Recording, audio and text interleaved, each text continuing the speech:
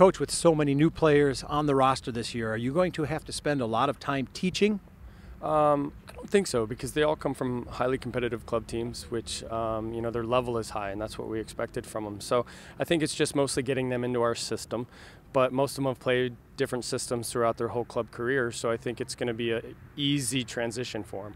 I think that they're smart enough to pick the way we play, and that's what we expected from such a highly talented class that we had coming in. So that will help us extremely in the transition of 9 new kids coming into a 15 class of returners. So, first day on the field today, first day of practice. Did you like what you saw? Yeah, we loved it. Started off with the mile. All the girls did really well, so that was nice. It was a good feeling as a coach, kind of give you goosebumps that everybody came in fit.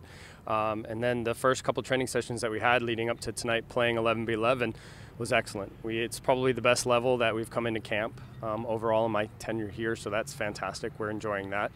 And I think that the girls are expecting more out of each other, and that's what you want to see. You want the girls rising their level because they want to, and not because we're telling them to. And so we're really excited. We're first day's over, done, and we're looking forward to the next couple weeks and just progressing from there.